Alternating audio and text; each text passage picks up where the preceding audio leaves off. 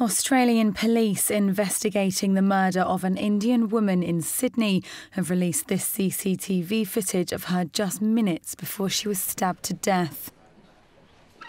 The footage shows 41-year-old Prabha Arun Kumar walking home on Saturday night while talking to her husband on the phone.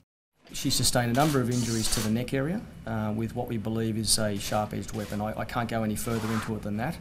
But she was walking along that walkway around 9:30 p.m. where she has been attacked by a person, an unknown person.